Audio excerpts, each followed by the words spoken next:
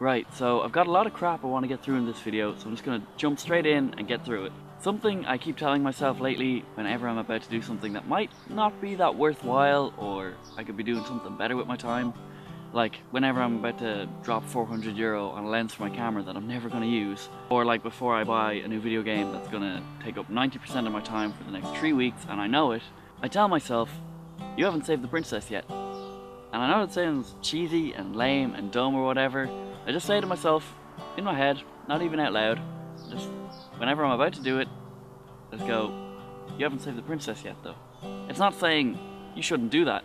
It's just me saying, maybe you could do something more worthwhile first. Basically, what I wanted to announce in this video is I've decided to shave my head at the end of August, maybe the beginning of September, in aid of charity. So the actual charity I'm donating my hair to is called the Little Princess Trust. And basically it was set up to provide real hair wigs to young children who have lost their hair because of cancer treatment. And basically this charity is funded entirely through donations, like people donating their hair or people donating money. If you are up for making any kind of donation, even like €2 or something, I have a sponsorship page, I'll link in the description below. Really appreciate it if you could donate any kind of amount, just to show some kind of support for this charity. And I know some people are going to be like, why the sudden interest in charity work, Will? Basically just comes down to one day I was thinking how much I would hate if I woke up one day, looked in the mirror and just didn't recognize the person looking back at me. And it kind of made me realize how crap that would make me feel. Then I realized, what if it was a little kid who was feeling like that?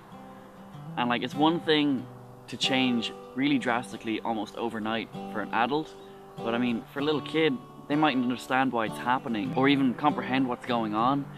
And I think that whole process can just be really scary, and maybe this could alleviate that a little bit. So I don't know if I need to explain it any more than that.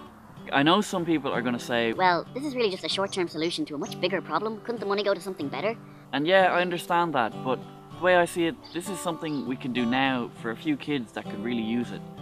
And that's pretty worthwhile in my opinion. If you guys have any questions or anything about all of this, you can ask in the comment section below. I also have a Twitter and Facebook page if you want to ask me questions over that, or maybe talk about all this a little bit. I don't know a lot about how to get things trending on Twitter or whatever, but I was thinking maybe we could do some kind of hashtag. I was thinking hashtag saving the princess, but I mean, I'm open to suggestions if people can think of a better one and can explain to me how hashtags work. If you have enjoyed this video or you agree with what I'm trying to do here, if you could share this video or even just mention it to your friends and family or whoever, just to really kind of get it out there and get it to as many people as possible. Yeah, as always guys, thanks for watching. So there'll be a link to the sponsor